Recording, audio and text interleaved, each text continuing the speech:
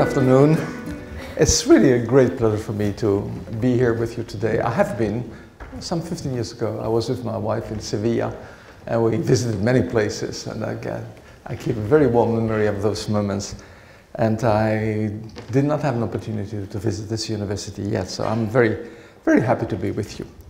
So what I will try to do in this inspirational moments, as they call it, I will try to explain to you what we did and in innate immunity, and how we went from insects to mammals. The question I get most often when I go through various places is, why did you work on insects? Are you interested in the health of flies? No, of course not. So I'm trying to explain to you how this came about, and I'll start with 3 points of introduction to make things clear to us. So one point, I will speak about infections and their effects on human populations. Just a few slides to remind us of what this is all about. And then the reasons to address insects as model systems to investigate anti-infectious defenses. And finally, I'll make a gentle reminder to those of you who are not familiar with immunology, and to make the distinction between innate and adaptive immunity. Innate immunity, the term innate immunity has really come to the fore only in the last 30 years. Before that, people would say natural immunity, and I'll explain to you what that is about and what we have learned. So, in this first slide, which is a slide when I first discovered it some time ago, I found it stunning. So I'm showing here the life expectancy from the Paleolithic period to present times. Now, we have a lot of information. So life expectancy means the time elapsing between your birth, or the birth of a given subject, and the time of the death. And so we have, of course, a lot of information through skeletons from the early Paleolithic period, and this is life expectancy at that time. So what you want to look at is the medium, the red thread, which is half lifetime, and you will see that at the age of something like 20 years, half of the population had disappeared. There always have been people who reached longer ages, but half of the population had gone by the age of 20. How did that change? Well, in the Neolithic period, a few thousand years later, there was no change. It was still the same. And then we go here and I've gone directly to a value of Breslau. I didn't want to impose on you the period of the Napoleonic Wars, but it was still around 25 years. Soldiers are now the civilians. This is Breslau, which is now in Poland, and they had very careful registers for their deaths and births. And you see in 1690, current era, there was no major change. So people would still have a life expectancy about 25 years. Liverpool, United Kingdom, before joining the European Union. And here in 1860, the values show you that there was no major change. There were slight modifications, but still no major change. And then, in the UK, about 2000, you see life expectancy tripled. So how can we explain that in about 100, 150 years, we tripled life expectancy of all humans on Earth? So that's a question which, of course, you may have thought of already, but which I want to address in 1 or 2 more slides. The major reasons of early mortality in the course of history were by far infectious diseases, with frequent pandemics of pest, variola, typhus, measles, and so on. Child mortality resulting from infections was often enormous, up to 50% in a given population. And as I mentioned in my previous talks, I was in China a few weeks ago, and in the Yangtze Valley, in the 19th century, at the age of 5, half of your children had died already through infections. Half of the children at the age of 5. Now, the origins of these diseases were essentially unknown during millenaries, and were mostly attributed to divine interventions. I grew up in Luxembourg. Luxembourg was for a long period Spanish territory, and so we had the same teachings as you had here, and it was, of course, we had done sins, made sins and mistakes and so on, and it was punishment by the divine authorities. Now, groundbreaking discoveries in immunology and microbiology allowed a threefold increase, as we've seen, of life expectancy between 1850 and 2000. What were those discoveries? First of all, hygiene, antisepsis and asepsis. We have no time. I would so much love to speak to you about Semmelweis and his work, but there's so many books around which you can read, and that was one of the great persons, and he died of infection at the age of 45. He was in Vienna. Second point was vaccination. Vaccination was the most important medical benefit in all the history of medicine. It's estimated now that 1.5 billion of people, essentially young children, were saved by vaccinations from the period on when it was really used in medicine. And that only dates back to the beginning of the 20th century. It was discovered by a Frenchman, Pasteur, as you may know, and other people in the realm. And so it really became used by doctors globally in the beginning of the 20th century. So 1.5 billion of people. If ever someone asks you on a television plateau, well, I don't want my children to be vaccinated, and I say, just tell them 1.5 billion of people were saved by vaccination. And then antibiotics. So antibiotics appeared, well, they were discovered, the first antibiotic, penicillin, was discovered by, as you know, by Fleming in 1928. But it took 30 years until antibiotics really became in use in every place, in Spain, Luxembourg, Germany, UK. And so still, from the moment of discovery, it still takes quite some time until this is in general use. Now, the point is, those are really the three major aspects which are responsible for the increase in life expectancy. Now, as we know, hygiene is still globally insufficient worldwide. You may remember the earthquake in Haiti, and then how cholera then took away tens of thousands of people because insufficient hygiene. And this is 20 years ago. And this is valid in many places over the world. Vaccination. In vaccination, there are important gaps in the vaccine armamentarium. There are many bacteria for which we have no vaccines at all, mainly among the gram-positive streptococci, the staphylococci, and one of the most biggest killer, particularly in hospitals, is Staphylococcus aureus, and we have no vaccine against Staphylococcus aureus. And then, as far as antibiotics are concerned, most of you are aware that there's increasing development of microbial resistance to antibiotics worldwide. There are many reasons to that. And so what I want to say in this slide, we know what has changed, life expectancy. We know where the victories were, but we also know that all these victories are not permanent. And we have to, I'm not defending here our approach globally, but we have to continue doing research, and the pharmaceutical industry have to develop research to keep the next generations not only inspired, Mr. Smith, but also protected from infections. Okay, now I'm turning to the second point of my introduction. For which reason would you want to address insects as model organisms to investigate the mechanisms of antimicrobial defenses?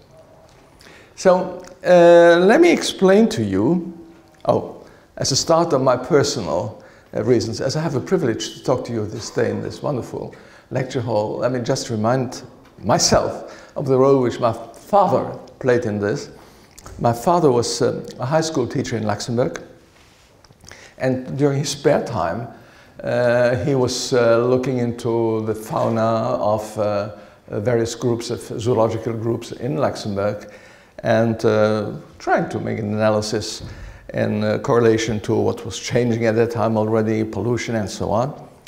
And so he introduced me to insect groups, and I'm showing here Orthoptera, which are taken, that's grasshoppers, from my first ever publication, which was a publication which I did in Luxembourg. It was written in French, but it was published in Luxembourg.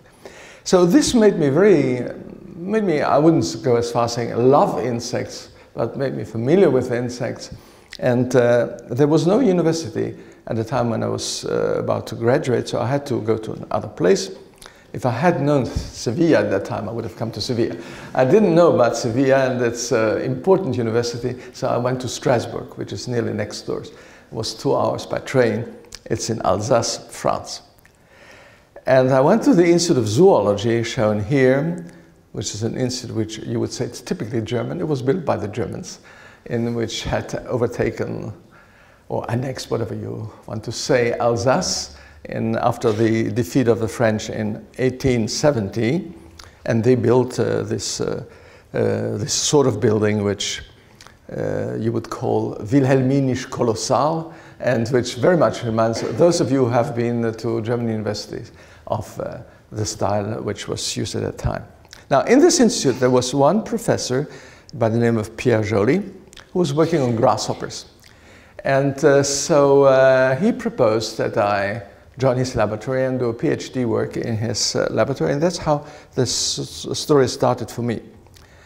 And so what we knew is that insects, we knew of course, they account nowadays for 80% of all species on Earth.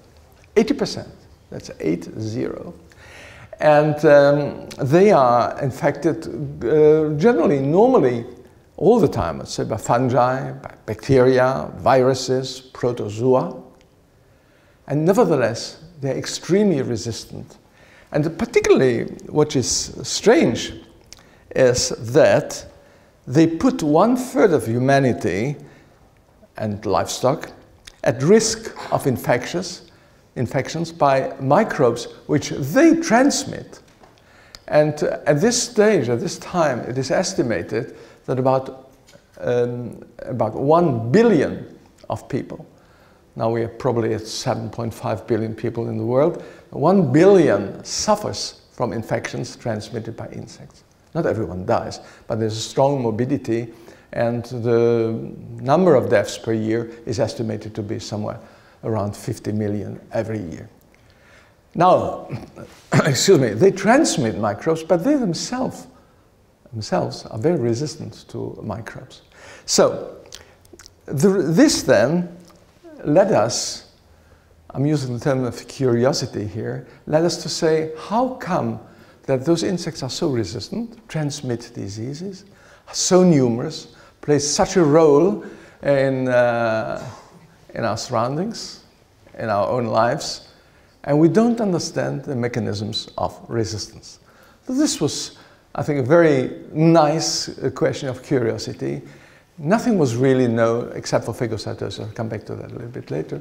So that's how I got started on my own work, at the time with Professor Pierre Joly. And when he retired several years later, I was asked to take over the laboratory, and the laboratory still exists, and I'll come back to that a little bit later.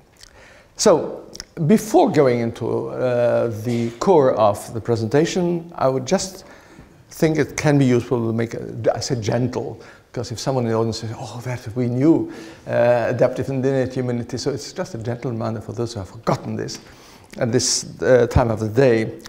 We humans have two facets of antimicrobial defenses. One is what everyone now calls innate immunity. As I mentioned, there was a time when people would speak about natural immunity. And it was not really a topic of intense research anywhere in the world. It's an immediate defense reaction. That's to say, you cut yourself, and you will immediately have a defense reaction, which is an immunity defense, which has no memory. And that's an important point. That's a point which is going to be the interface between innate and adaptive immunity in my presentation. So in innate immunity, there's no aggressors. So it doesn't help to cut yourself every morning. And then the reaction will always be the same until really it's too much for you. Now, adaptive immunity, so innate immunity, the central blood cell type is phagocytes, and phagocytes have appeared all during evolution. And it's only one of the cells in our system implied in innate immunity. There are many others, but we have, of course, no time to go into this afternoon. Now, adaptive immunity is restricted to lymphocytes, and lymphocytes have appeared in evolution. We'll see that a little bit later, have appeared in fishes. And it's a slow reaction. It takes several days. And has a vast repertoire of receptors. So this will be of interest to us a little bit later. And it has memory cells. And the presence of these memory cells allows for vaccination. Now, this is a very simple compendium of experiments which were done all over the world by many people with many pathogens or many bacteria. This is the kinetics. And it's interesting to see that innate immunity comes to the fore nearly immediately, but it disappears after 5 to 7 days. Adaptive immunity appears only after 5 or 7 days, and adaptive immunity can, according to the type of microbe, according to the stage of your own development, can last until the end of your days. Now, with that, well, this triple introduction, let's go then into the core of the presentation, and part one will be the Drosophila host defense against bacteria and fungi. First studies in Strasbourg. I should say, well, we were among the first to address this question, but there are many groups now around in the world who do this, and the first group just refers to the way we have done this work. And now, this is a very basic experiment which we did. Initially, we worked on grasshoppers. I have no time to tell you what we did with grasshoppers, and then we went to big blowflies for technical reasons, and finally we went to Drosophila when Drosophila became available as a wonderful model for genetics studies and for molecular genetics. So in this slide, we have pricked a fly on one of the sides. Occasionally I say left side, and then I turn around, and it's yeah, it is still on the left side. So you prick it with a needle which has been dipped previously into any type of microbial culture. You select which culture you're interested in. And then after given time intervals, you take off blood. The blood you call insect blood is called hemolymph. You take it off. And then here in this experiment, so early experiments in the laboratory, we looked for antimicrobial activities, potential antimicrobial activities, with a very simple growth inhibition assay. So this is a really basic experiment, nothing spectacular, but what was spectacular was that we found that in a cell-free hemolymph, so we've taken away the phagocytes and all that, you find the appearance with this growth inhibition assay of a potent antimicrobial activity, antibacterial in this case. There's nothing in controls. So this was the first really moment where we thought we are holding something in our hands. We have a strong inducible reaction. Now, this begs several questions, but the first question, of course, what is the nature of the effector molecules? What molecules account for this protection, which we have induced by the initial pricking?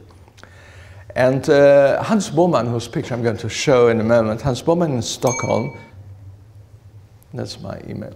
An email comes, but I'm not going to look at it.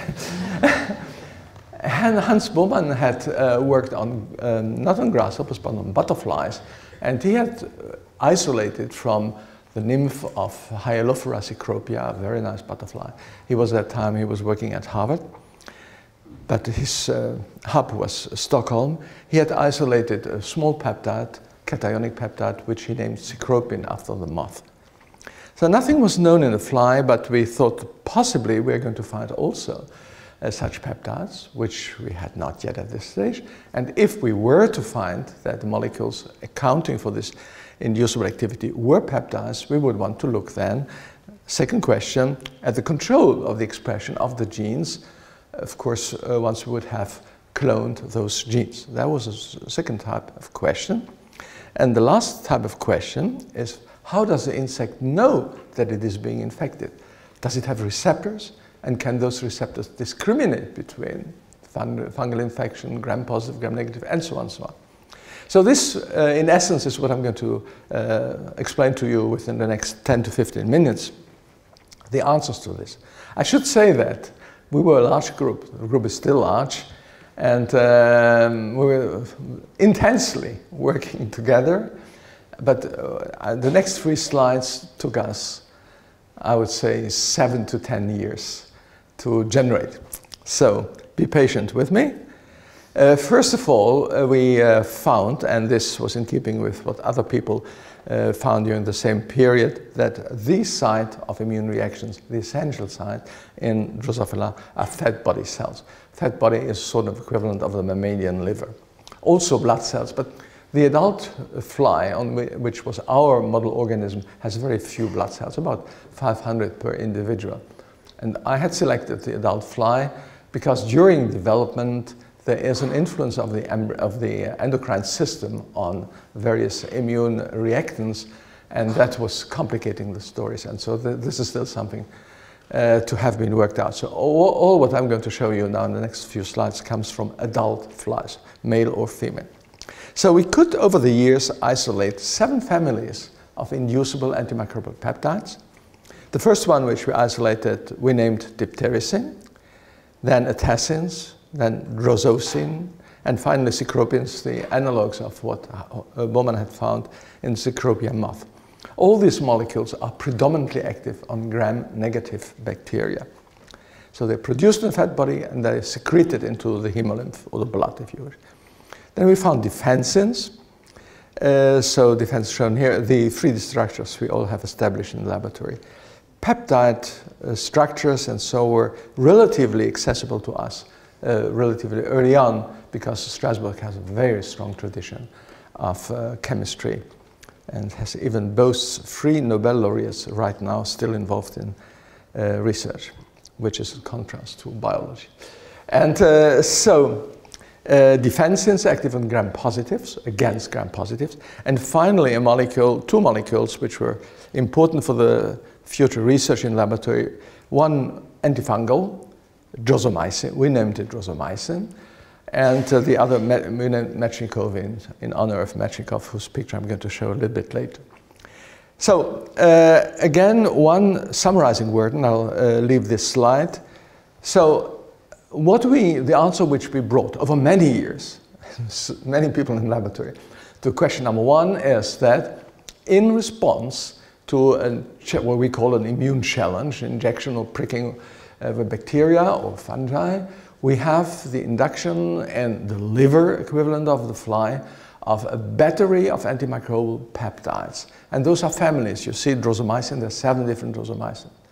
I'm ashamed to say in front of Mr. Smith that we only know the function of one of the drosomycins. We don't know yet the other, and so we're looking for very good postdocs, particularly from Spain, to help us develop this story. It has not, I mean, that again, today it will be easier with CRISPR-Cas9 to knock them out one after the next, and then to look at what is. Okay then, so they are secreted into the blood of the fly, where they reach a very high concentration. That was a surprise. They reach concentration order as put here 500 micromolar, which is exceptional. And in biological systems, and they are membrane disruptive. Hans Bowman, who had discovered cecropin, he pioneered the studies on the mode of action, and there are large groups of people who have done that, and we still are not sure exactly how they act, but they act. And this, for us, is the essential point right now.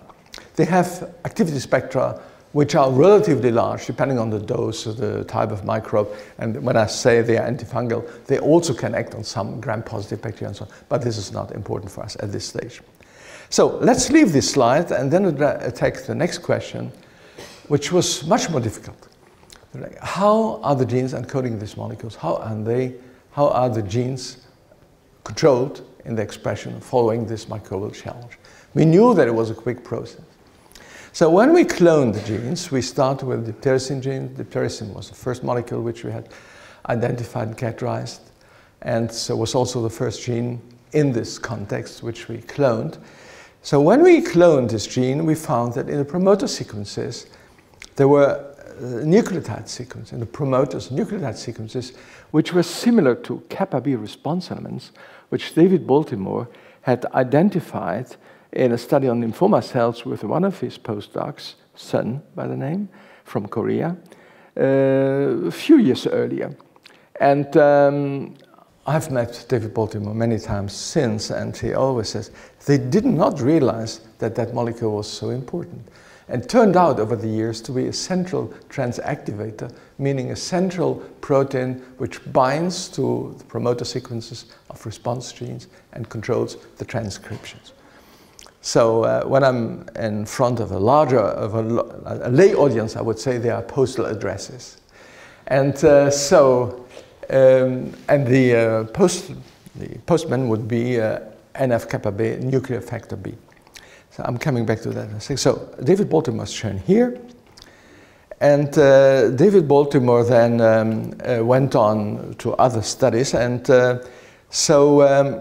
what we did is we mutated these sequences, which you can do relatively easily now. You could do it also in those days. We mutate the sequences, start the experiment again, and to our happy surprise, we saw that the antimicrobial peptides were not inducible anymore. We even saw that the flies could not respond to infections anymore and would die off.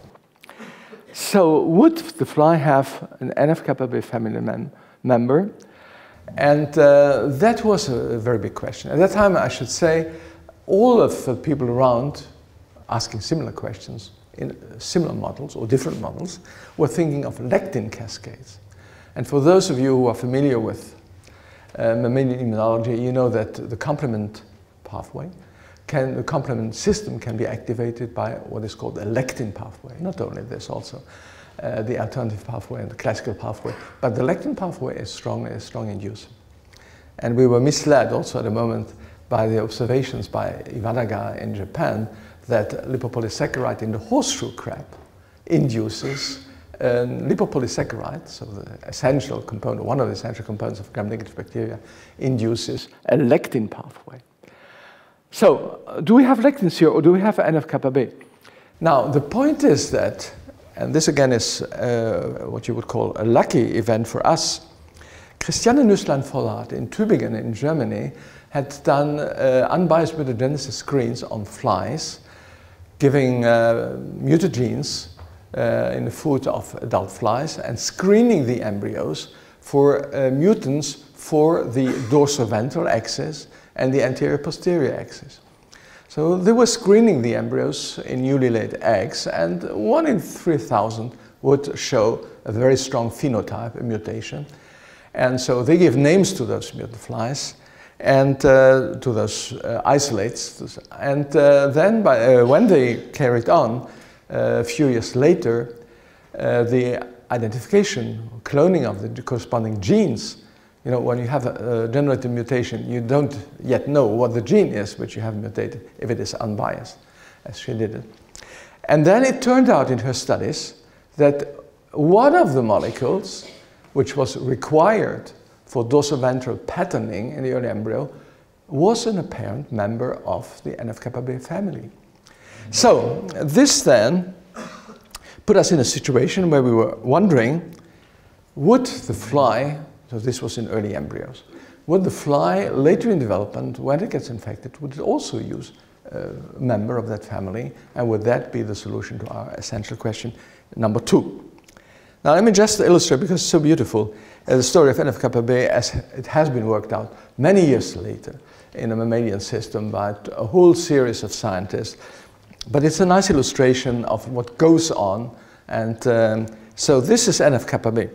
NF-kappa B is in the cytoplasm. It doesn't go into the nucleus because it is bound to an inhibitor protein, which goes, accordingly, by the name of I for inhibitor kappa B.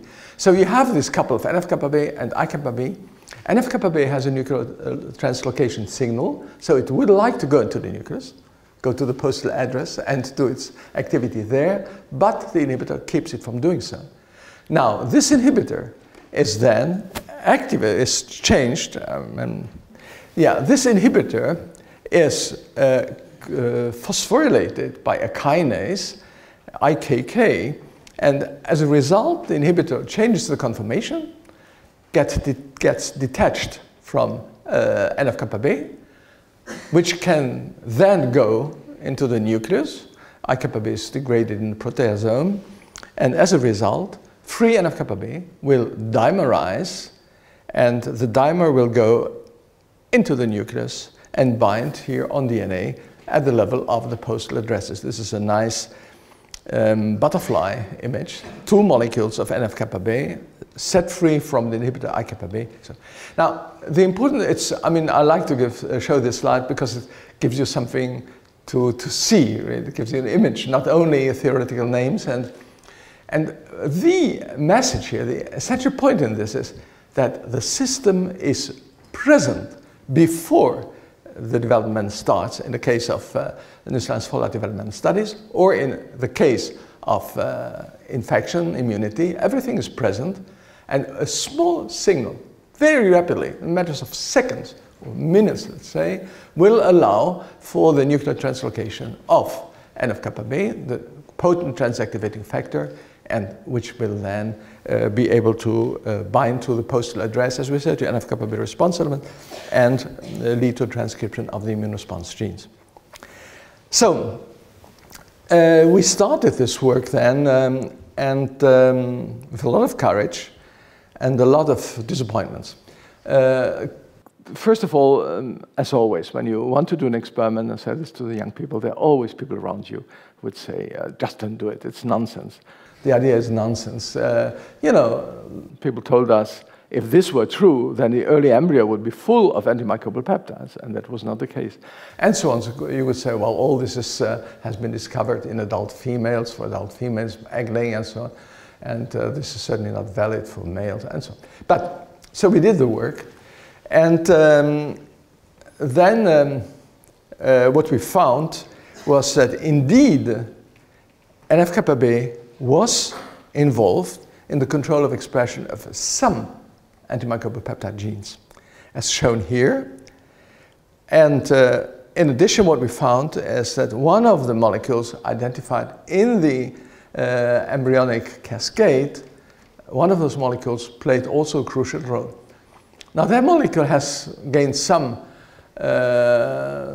celebrity in immunity, and that molecule is called toll. It was why toll? Nusslein Folhard, again, you are with me, she screened embryos which were abnormal, which didn't develop normally. And among those, there was one which was really very funny, and in German that can sound like toll. So she said, this is toll, the embryo is toll. That was long before they had cloned the gene, and they knew what it was all about. So toll was in those, those of you who are familiar with genetics, so in the epistasis experiment, toll was somewhere in the middle. It turned out later to be transmembrane domain, as shown, transmembrane protein, as shown here. And now this important point, cactus, again referring to the phenotype, I'm not going into detail of that. Cactus also turned out to be involved in the cascade, but cactus had the function of the inhibitor of David Baltimore, I-kappa B. So we have this cascade. Now, how does it get activated? Is it by recognizing fungi, bacteria? No, it becomes activated via a cleaved form of a cytokine, and that cytokine goes by the name of Spätzle. Now, those of you who know German cuisine, which is so German cooking, gastronomy, you can call it gastronomy if you wish. I don't, but you can. And so you imagine it's some sort of a noodle, and you imagine a German spaghetti, and you can see the embryo which was mutated. You have an idea of the phenotype which it generated. So Spätzle, and that, so what we understood is that this system is relevant for the induction of antifungal peptides and some antibacterial peptides. But we also found, and this had not been foreseen in any way, that there are toll-independent control mechanisms. And so we unraveled a mechanism induced by gram-negative bacteria, which we call then IMD for immune deficiency. Also, Alsace is renowned for its gastronomy. We did not select a term of the Alsatian. We could have called it Choucroute, but we preferred being neutral and IMD, immune deficiency.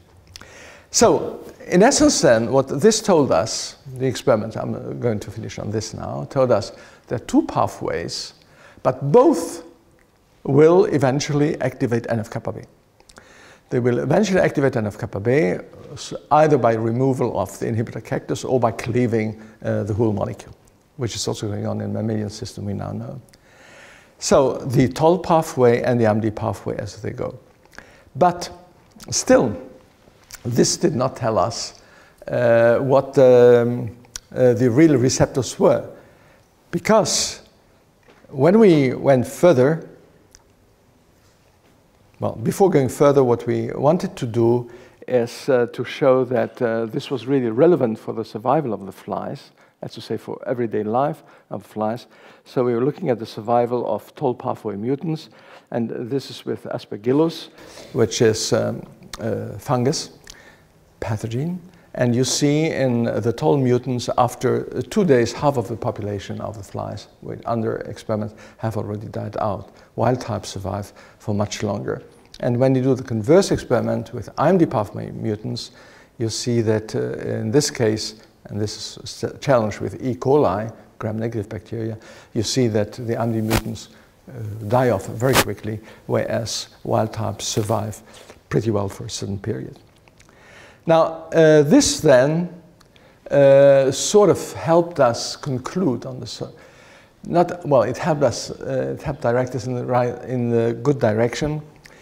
We found rapidly that Toll is not a receptor for the infections, but it is downstream of the receptor, and that again took several years in the laboratory to really characterize those true receptors, and I'm summarizing that in this slide. Fungi interact with a circulating protein which goes here by the name of glucan binding protein. There are 3 of those in the fly. That will activate the proteolytic cascade in the blood. This cascade has now been fully characterized, so we know all the members of this, but we're not going into that today. And this cascade will end up by the last partner in the cascade will cleave Spätzle, and cleaved Spätzle then interacts with the Toll receptor. And that will activate NF-kappa B, in this case a molecule called DIF and dorsal, but again, I'm not going to insist on this, and producing effector molecules. Now, it is of importance to stress at this stage of my presentation that Toll is not a receptor for microbial elements, microbial structures, microbial patterns if you wish. But it's secondarily activated by a cleaved circulating cytokine if you wish. As is the case for TNF, for instance. Now, gram-positive bacteria interact with peptidoglycan recognition protein also in the circulation. And this will also lead to activation of the same proteolytic cascade, and then eventually lead to activation of the Toll pathway. And again, in this case, gram-positive bacterial peptidoglycan does not interact directly with Toll. In the case of IMD, we could show that here really peptidoglycan interacts directly with the transmembrane receptor, which is named peptidoglycan recognition protein in this case, and that will activate not an amplification cascade in the blood, but will activate on the membrane the so-called IMD pathway. Now, let me just, and then lead to expression of effector genes. Let me just say at this stage that these signaling pathways in the cells are very complicated, but they are well understood now. We are not going into this in this presentation because it would take much too long. But just that you feel reassured, it has all been worked out. And I'll say just a word of this a little bit later. So now, having transformed you into specialists of Drosophila immunity, let us turn now to the second part of the presentation and say how we came from flies to humans, how this process went along. Now, first of all, while we were doing the experiments on trying to isolate the inducible antimicrobial peptides, Bob Lehrer in the United States and Tom Gens, both at UCLA, who have become good friends over the years, had tried to find if similar molecules were present first in rabbits, then in rats, in mice, and finally in humans.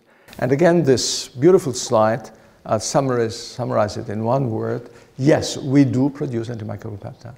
We massively produce antimicrobial peptides, up to 10 grams of those peptides per day, as was calculated by Bob Laureate. But we do not produce them in the way of the insect, that is to say, secrete them into the blood. We produce them at the level where microbes can interact with our bodies, that's to say, lung epithelium, your genital tract, gut epithelium, and so on. All those sites of interface between the external milieu and the internal milieu. We do produce some in neutrophil cells, for instance, but they will in situ participate in the bacterial killing. So this was of course very important, and it still is very important. There are many studies going on this now, in particular, as you know, there's been this fantastic new discoveries on the gut microbiota. Now we know that we have microbiota nearly, again, every side. We have them on our skin, we have them in, of course, your genital tract, and so on and so on. And so we have 10 times more microbes with us than cells. They are outnumbering us by far. Now, an interesting point here is that when these results became available, so what we knew now at that stage was, number one, humans and mice and flies produce antimicrobial peptides. In the fly system, which was a little bit more advanced in terms of control of expression, we need NF-kappa B. But that NF-kappa B, as I mentioned, is also central activator, transit activator of immune response in many mammalian systems, particularly in lymphoma cells. So at that time, one essential question, to which I come back in a second, in the community of immune studies, innate or adaptive, was if the two systems interacted. And some scientists believe that maybe the innate immunity was the first filter to detect infection and then would activate the adaptive immune system. One of the proponents of this was Charlie Janeway, who is shown here.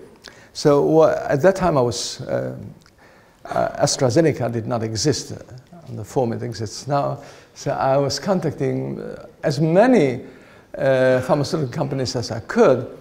And it was only Ron Poulenc, which is now part of Sanofi in France, who reacted positively.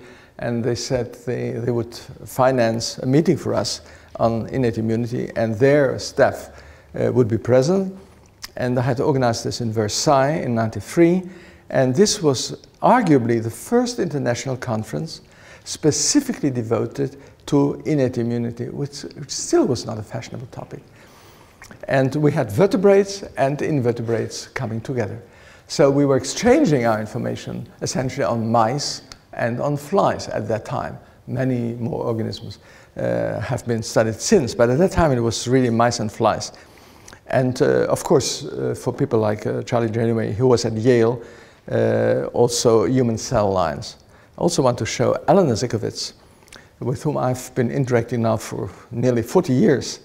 And he was at Harvard Medical School, and he was interested, and if we had time, it would be so nice to go into detail. He was interested in what he called antibody immunity. So anti, Latin word anti, before, antibody, the antibodies.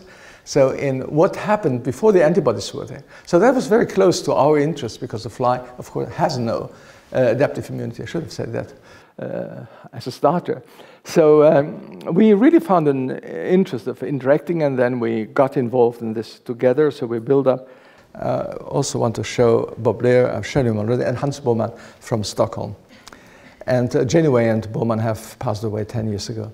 So at this stage, what we thought is that if we do the two systems, we can go much more, it's going to be quicker, and particularly will show us what has been conserved in evolution and so on. We applied for a Human Frontiers in Science grant, which is an important support, and we got that together with Janeway and with Alan Zykowitz. And so for 5 years we were interacting very closely, and this had really, I would say, a positive effect in the subfield. And I'll explain that to you in a few moments. So here comes the question now, which I've pointed out. Is there an interaction between innate and adaptive immunity? Yes, postulated Janeway. Yes, said other people, like shown here, Ralph Steinman. Incidentally, Ralph Steinman was one of the co-laureates in our 2011 prize with Bruce Beutler.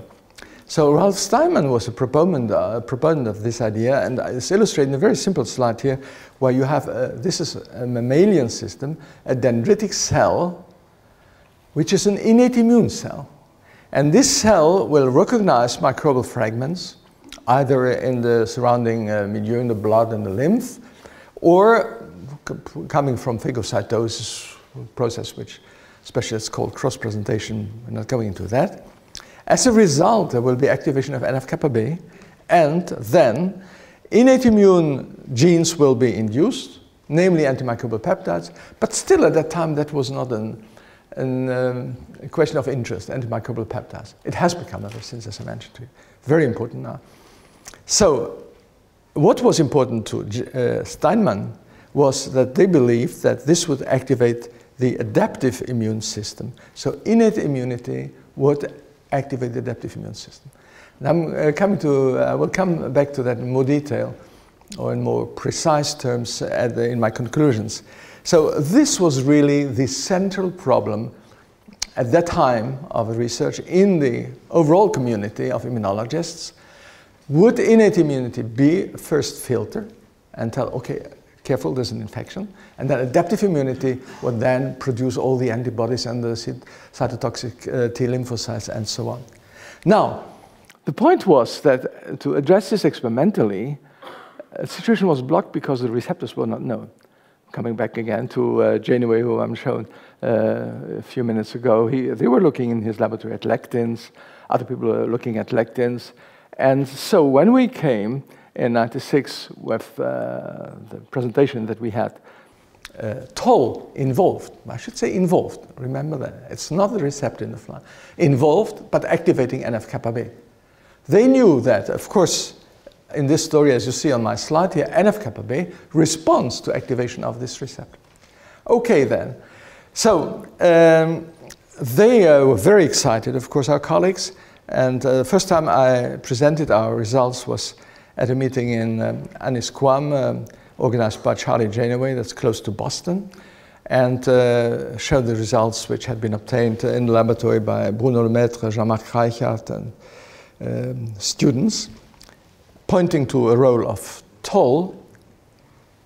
Janeway went out and they were looking if there were a homologue, and they cloned rapidly, within 1 year, a human homologue of Drosophila toll, and showed that it does signal activation of adaptive immunity.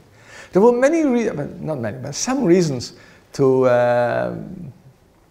in favor of the idea that something similar would be involved, because the intracytoplasmic part of the interleukin-1 receptor, interleukin-1 is the major pro-inflammatory cytokine in our system, is very similar to that of the intracytoplasmic domain of the toll-like receptor, or the toll receptor. And then, in a totally independent way, Bruce Beutler, shown here, found the LPS receptor. Now, Bruce Beutler was working on the TNF pathway and tumor necrosis factor pathway. And he was looking, and that is strongly induced by lipopolysaccharide. All gram-negative bacteria are full of lipopolysaccharide on their outer membrane. And so the idea was that finding this receptor of lipopolysaccharide would allow to go rapidly further. And now, there had been a mouse line around for nearly 20 years at that time, which did not respond to lipopolysaccharide, and which did not suffer from the endotoxic shock, which is that shock which you receive when in situations in hospitals when you have been cleared of microbes after an infection, but you still die from organ failure because you have this shock resulting from the action of the cytokines which have been induced to start with. So then when Bruce Beutler cloned this with his group here, 20 people, they cloned it by positional cloning, which is a very labor-intensive way, and it took them 5 years to clone it. And in the end, it turned out to be also a toll-like receptor.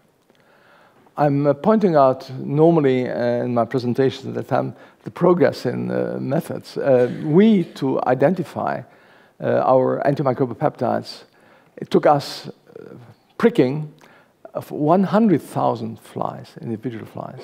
So it takes a big lab to do that. And it takes a lot of conviction to tell people to do it and people to follow the instruction. And now it would take us not 100,000, but maybe 10 flies to do the same work. Bruce Beutler and his colleagues here took 5 years in the position of cloning, and now during his Nobel lecture said it would take them 2 days to get the same result. And recently he told me, he's in Dallas now, that 1 afternoon would be enough. So this is enormous progress, which is really leading now in the sort of projects which you want to develop in your situation nowadays, because there are methods available. The questions, many questions are still there, but there are methods available which allow it to go very quickly. Now, after this, there was a whole explosion in the community, and the community ended up, I mean, we have been sticking to the fly model, but the community ended up by finding that there are a dozen of toll-like receptors in mice and approximately the same number in humans. And Shizuo Akira, whom I show on this slide, in Osaka University, Shizuo Akira has done knockouts of most of these, or nearly of all of these toll-like receptors. And I just illustrate here and summarize the toll-like receptors in our system, in the mammalian system, are on the cytoplasmic membrane or inside the endosomes, which is also extracytoplasmic space, if you wish. And they scan for the presence of microbial patterns, cell wall determinants, to activate the system and to tell that an infection is going on. And after recognition, through their intercytoplasmic domain, they activate adapter proteins. I'm not going to the names of these, and eventually will activate NF-kappa B, or in the case of vertebrates, but only vertebrates, IRFs, which will lead to production of interferons. Interferons are an essential aspect of our defense against viruses, but they're not present in invertebrates. So that will then lead to antimicrobial peptides and to activation of adaptive immunity. Now, this brings us back to Steinmann. So the hypothetical receptor is now replaced by toll-like receptors, and the whole cascade is the same. Let me just introduce, because it has become so important over the last 20 years, that the presentation of the antigen, let's say originally from microbial proponents, that is done by the MHC, major histocompatibility complex. Peptides are presented, and then there is a second signal here which has become very important, that is a signal of co-stimulation. The first time I heard of co-stimulation was at this meeting with Charlie Janeway in Annisquam. He spoke about a family of co-stimulators, the B7 family, and this has become extremely important now. And all what you hear about immunotherapy over the last 15 years is linked to co-stimulation at a given moment, at a given level, to molecules which have been largely identified now, which were unknown, of course, at that time. And then the cytokines, which are shown in the bottom part of the slide, cytokines which activate dramatically, boost dramatically the adaptive immune system, and even so many of these cytokines, different cytokines, they will sort of orient the adaptive immune response. Now, the involvement tolls and TLRs in the system, how am I doing with time? Well, I better go to the end of it. Yes, I get the instructions from my colleague here. So the toll-like receptors initially were identified, as I've shown now to you, by their role in infection. But we have learned ever since, and around the year 2000, still most of us in those meetings believed that this was the essential role of the toll-like receptors. It is an essential role, but it's not the only role. They're also involved in inflammation, even in sterile inflammation, without the presence of any microbe. They also play a role in vaccination, namely in recognizing adjuvants. They're not the only recognizing molecule receptors of adjuvants, but they play a central role. In autoimmunity, they play a very important role. Autoimmunity is essentially based on TLRs. And in immunotherapy, which we can leave for the discussions later, which is one of the most exciting new developments in immunity, in biomedical events, and then in the central nervous system, for reasons which we do not fully understand, all the cells in our brain and the central nervous system express toll-like receptors, and most of their functions remain to be investigated. And in the kidney also, all the cells present in the kidney express toll-like receptors. So you see, we're in the presence of a group which plays enormously important functions in our physiology, in, of course, disease. But most of these are not understood in detail yet. And now, so I would have liked to close here, but then we thought, as I mentioned again in 2000, that these were the receptors, and that was too short. Because sensing infection is done in the extracellular space, as I mentioned, by toll-like receptors, there are 12 of those. Some lectins, I'm looking here at those which induce NF-kappa B and all the cascades. Lectins, there are dozens of lectins, but only 2 induce NF-kappa B. But then, in the intracellular space, there are many infections by bacteria, by viruses, and which are not recognized by toll-like receptors. And so, to take you shortly through this, now, after 2000, NOD-like receptors were discovered by Sansonetti and his group at the Pasteur Institute. And there are 23 in humans. They play a central role in the various aspects of our reactions against infections. Namely, they are controlling the cleavage of pro-interleukin-1. Again, interleukin-1 is our central pro-inflammatory cytokine. It is produced as a pro-molecule, and in the cytoplasm it's cleaved by caspase, which is activated via what goes here by the name of inflammasomes, which is downstream of this type of receptors.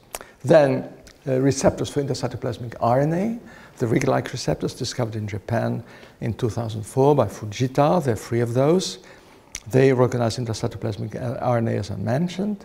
And then finally, recently in Dallas, James Chen discovered a system which recognizes intracellular DNA, which is the C-gas sting system. I would be so fascinating to speak about all that, but we do not have time. And I see that my organizer, Mr. Smith, is becoming impatient. So I'm sort of closing on these aspects here now.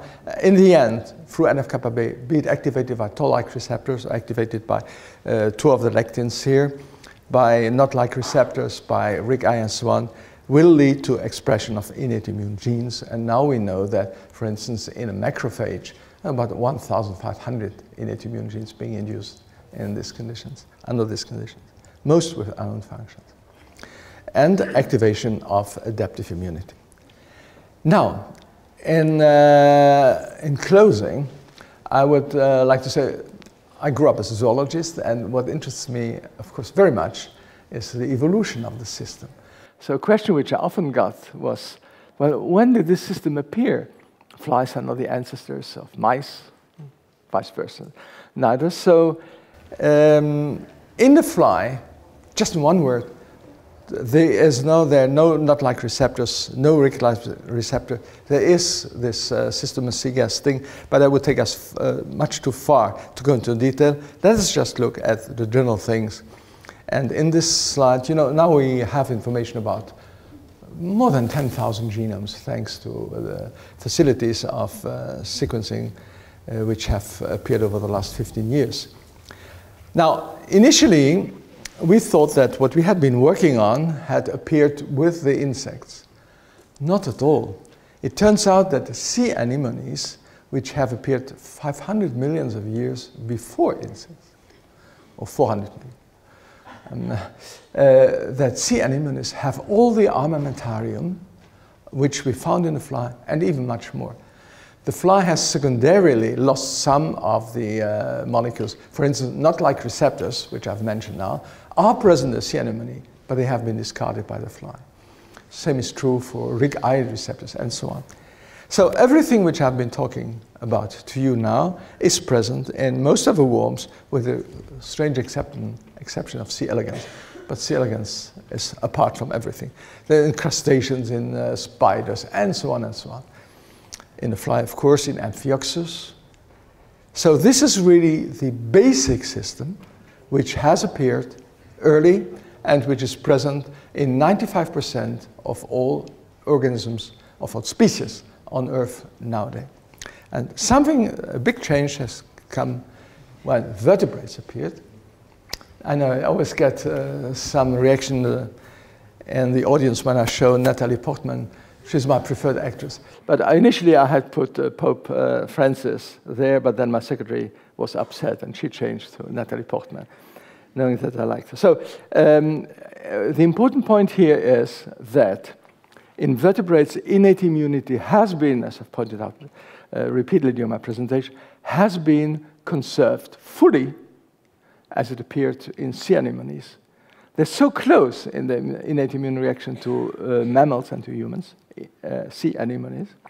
But then adaptive immunity appeared, and the adaptive immunity is relatively well understood now, appeared in lymphocytes, in ancient cetaceans, cartilaginous fishes, as a result of an introduction of retrotransposon, activation of retrotransposon, two events, one cutting the immunoglobulin genes into fragments, and the second putting them at random together again, which is at the origin of this enormous repertoire. Now, I am at the end of my presentation. If you allow, I would just like to make a few conclusions and go slowly through these conclusions with you.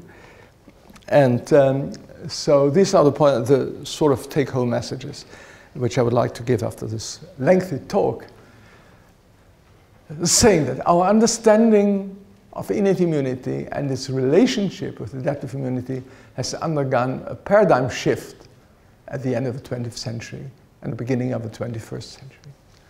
We now have a fair knowledge of the structures and functions of the receptors of innate immunity and of the signaling pathways they govern.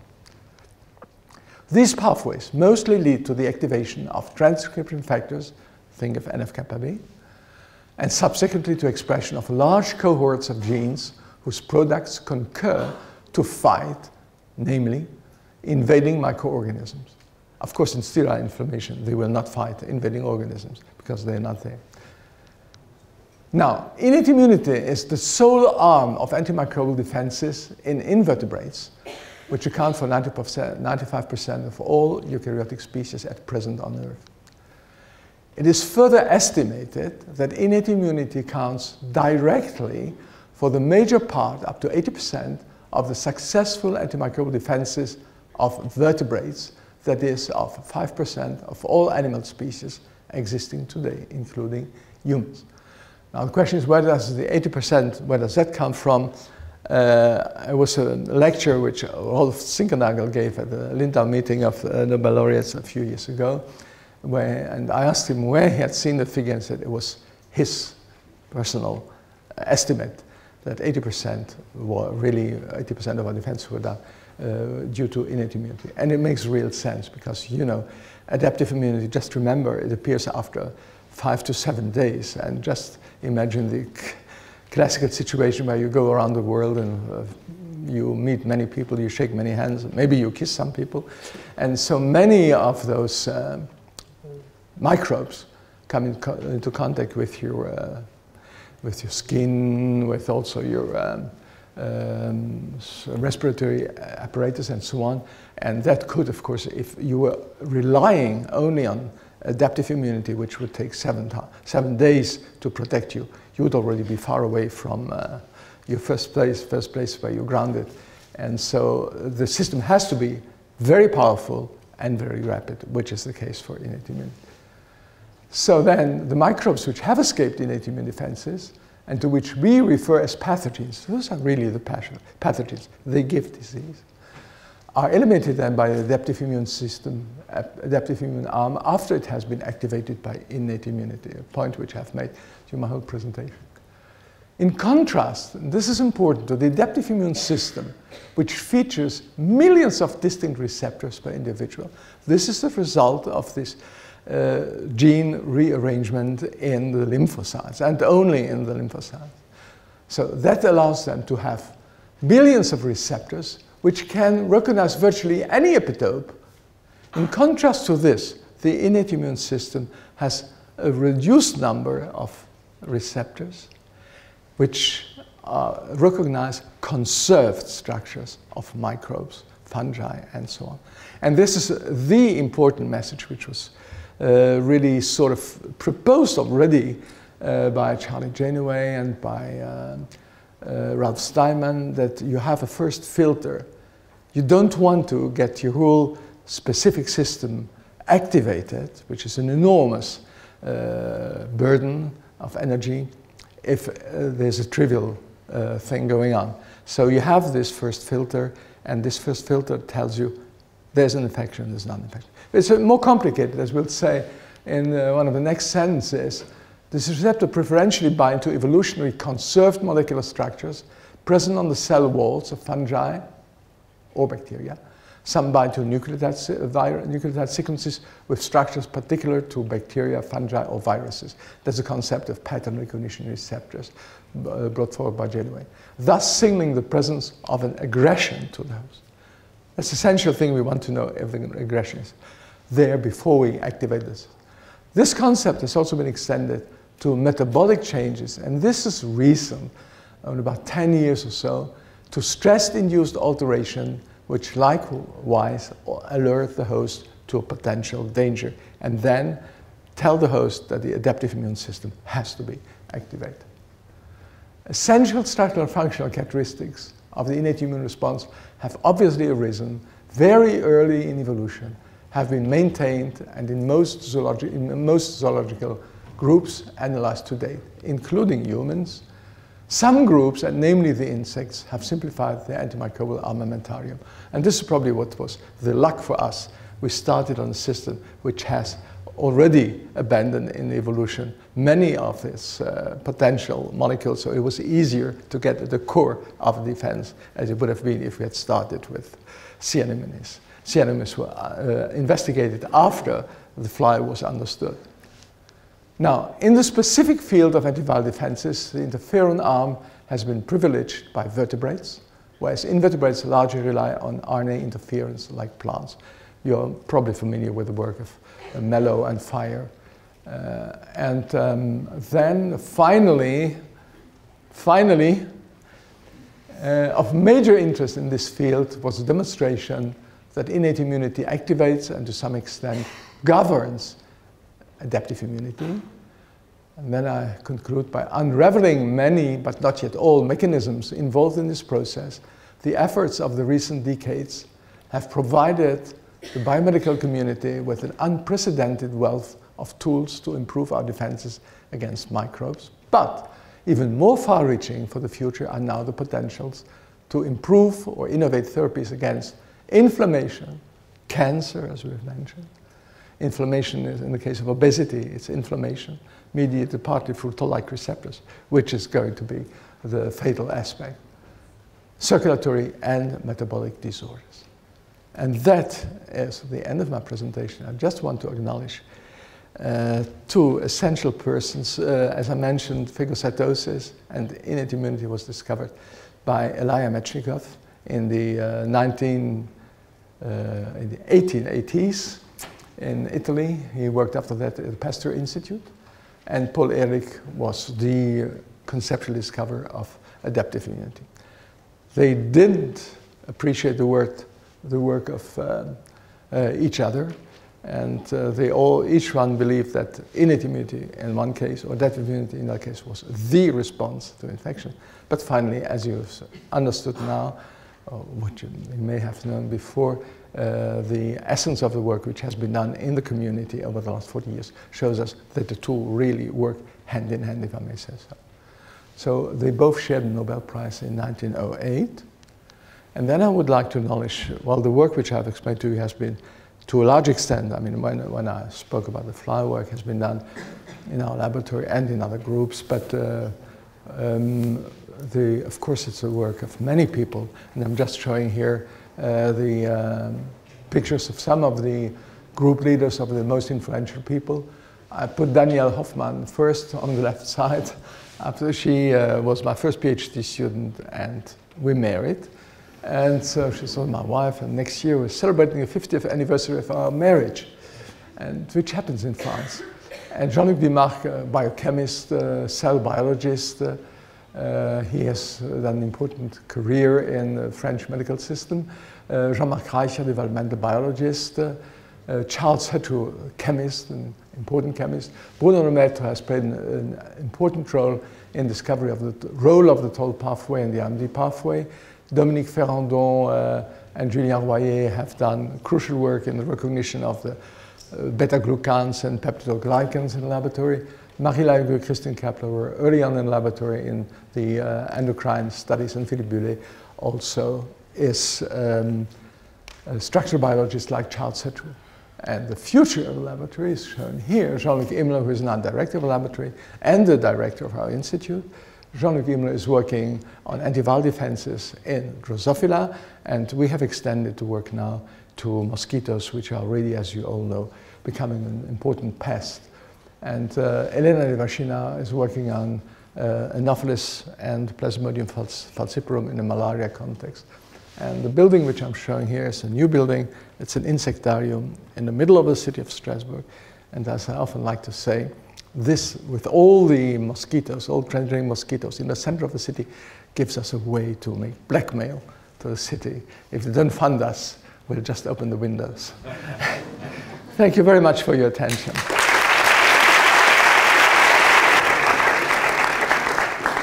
Well, thank you very much for certainly inspirational lecture. So you mentioned at the beginning of your talk that the main problem nowadays to fight against bacteria are the resistance to antibiotics.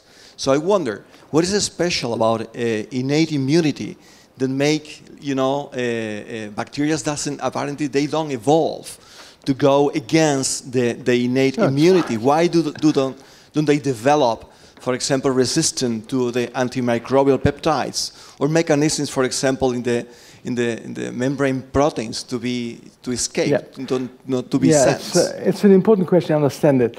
One difference is that the insects produce very large amounts, as I mentioned, 500 micromolar in the blood, and this will be difficult dangerous even, to try to duplicate in our system.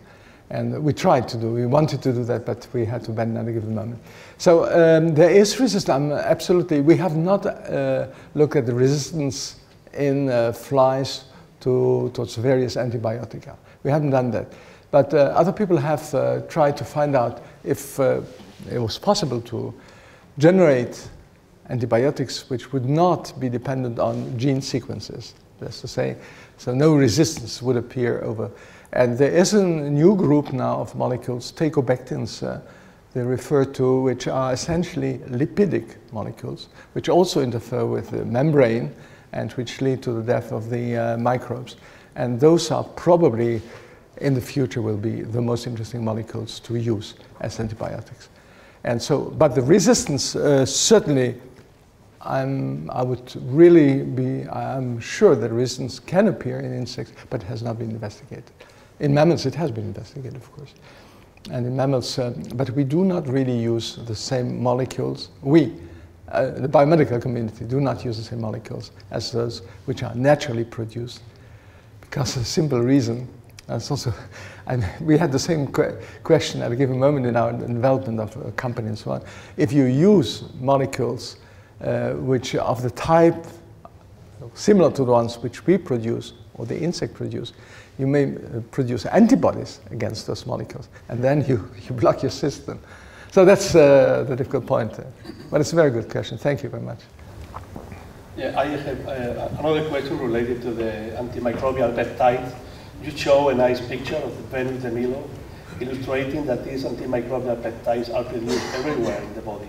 Yeah. Which cells are producing this? Venus of Milo. Oh, I see. Yeah. Which cell types? Which cell types are produced? Well, the epithelium, most of the cells in the epithelium can do that. And there are some specialized cells, and for instance, the digestive tract, the PANF cells in the crypts and so on, they produce large amounts of defensins. And why these antimicrobial peptides are not used in medicine? Why are they produced, yeah, you're right. In large quantities? But you're right, but we just, this brings us back to the previous question. If you use, for instance, those defensins, you inject them in large amounts, then you will induce antibodies against them. And you come into a situation of autoimmunity, you see. That's, yeah, it's an important question which was raised by many people. And we have no time to go into that. We had started a company, startup company, and where we were trying to do immunization of mice before going to humans. And the problem came that you would induce, if you inject large amounts of some of these peptides, you induce antibody production, of course. And then if they are endogenous peptides also, you have cross-reactivity, and then the system gets totally upset, yes. Thank you for this wonderful presentation. Thank you. And I was wondering, I guess you're aware of the technology of monoclonal antibodies and how we can synthesize antibodies specific for certain antigens, like, for example, tumoral protein. Yeah.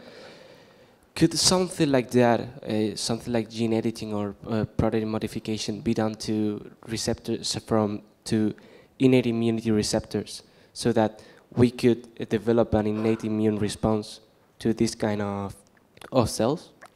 Yeah, that's an important point, which is of great concern. You know, there's a certain number of autoimmune diseases in patients which really react to their own receptors.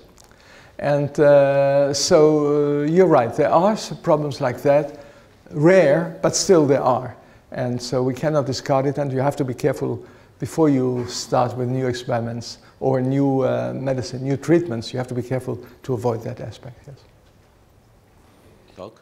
You mentioned that the toll-like receptors are present all over the central nervous system, in both sides. What are they doing different than that?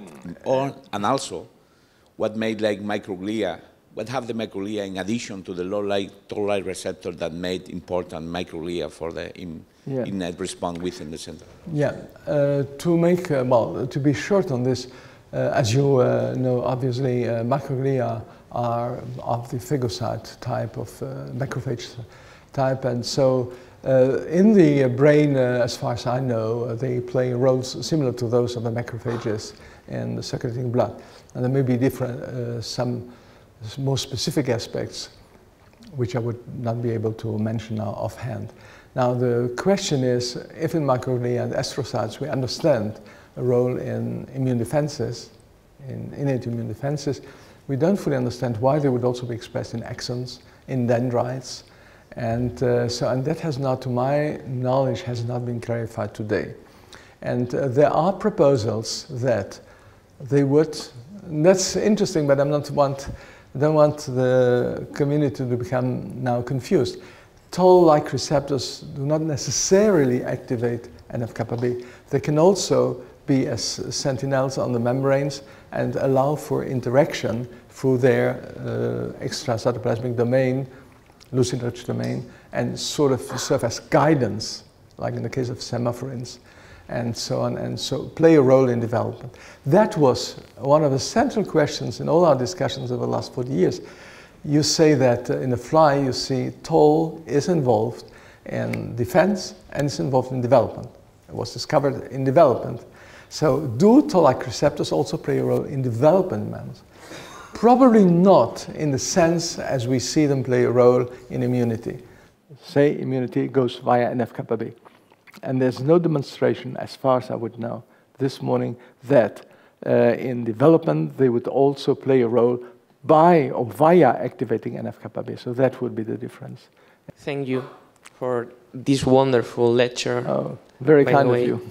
And I got a question.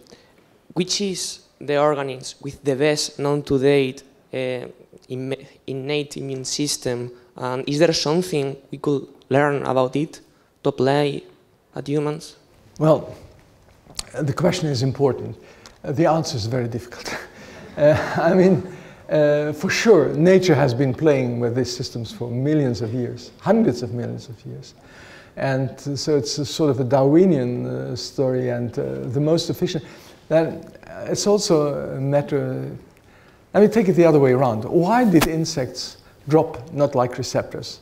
Sea anemones have this knot-like receptors, which play an important role, and also in humans, but insects have just dismissed them. So often I express myself saying, nature in the very beginning of when it appeared, I'm not speaking now of Genesis and the book of Moses, but when all this appeared very early on, probably around 1.5 billion years, there was sort of a toolbox present, toolbox of defenses against microbes. Because don't forget, when eukaryotes appeared, prokaryotes were massively present, and viruses were massively present. So from beginning on, there was a challenge there, you see, and so from beginning on, sort of an immune response system, defense system, whatever you call it, had to be present, had to appear, and that seems to be very, very powerful already in very ancient phyla. I never say primitive, because they're so complicated also, the system. And then from this toolbox, according to the ecology, according to the various sorts of aggressors which they would encounter, these animals, they have selected one way or another, but in essence, the system is also a recognition, always a recognition protein, and then a gene, activating gene transcription, having effector genes. And those effector genes are basically, the effector mechanisms are basically the same in innate and adaptive immunity, and have basically been the same all over evolution. It is just the recognition, as you say, clearly, between innate and adaptive immunity, clearly the major difference is the receptors. And the signaling pathways are relatively close, they're not identical. And then, of course, the answer through gene reprogramming in the case of lymphocytes, that is different. That has appeared only in fishes. So, although I understand the depth of your question, it's difficult for me to give you an answer. What would be the best system? What could we learn from it? I mean, if there were anything to learn through us now, nature would have probably learned it already on its own. Let's take that as a conclusion. Well, I have a personal question. Do you think that your pre-doctoral and doctoral studies were very important for your career, or you just were lucky and your training before going into this topic was not so important? What did you say to the young people? Is it very important to do a very good PhD, etc.? Well, if I have to address the young people, I would say, like Pope Francis, who am I to give you advice? Now, I mean, I started in the university going to lectures which were of no interest. I said, frankly, I hope my professors don't listen from above. But we didn't learn much, you see. It was the end. And just historically, I grew up, 20 years or so after the First World War. The First World War had been in Europe devastating in all our countries. And so there was not much which you could learn, and everything was going, what was progressing was in the United States. And I'm sure for this country, as for the other countries in Europe, science started again in Europe when our first people went as postdocs to the United States, as the Chinese have done more recently, you see. And so science was continuing in the United States and was benefiting enormously from the fact that the German system at that time was throwing out some of the most brilliant people, and they went as refugees to the United States. So science was going on there. To come back then to my studies, I really, of what we did over the last 20 years, I didn't learn anything during my studies, during my lectures, except for the zoology, of course, and the questions of evolution and so on, that was. And so I often say that I have been a student, myself and my colleagues around me. I've never been alone. It's a whole group of people. And we learned by walking. You see, we learned walking by continuing. So, I mean, there was no biochemistry when I started. There was no chair of biochemistry in the University of Strasbourg. I don't know if there was one here. And that appeared in the 70s. And there was no chair of molecular genetics and so on. That appeared later and so on. And so I would say what was important and was the training, the intellectual training which I got, but essentially already in secondary school. And I owe much to my father, to the way of questioning and so on. And, but then that situation has totally changed now. I mean, now I know what is going on in terms of lecturing in Strasbourg University. Lectures are extreme, of very high quality and very up to date. And they, in the journal clubs, they have the last publication on this and that. And so that's, that has changed. Does it answer your question? Yeah, sure. Thank you. So it's different for you.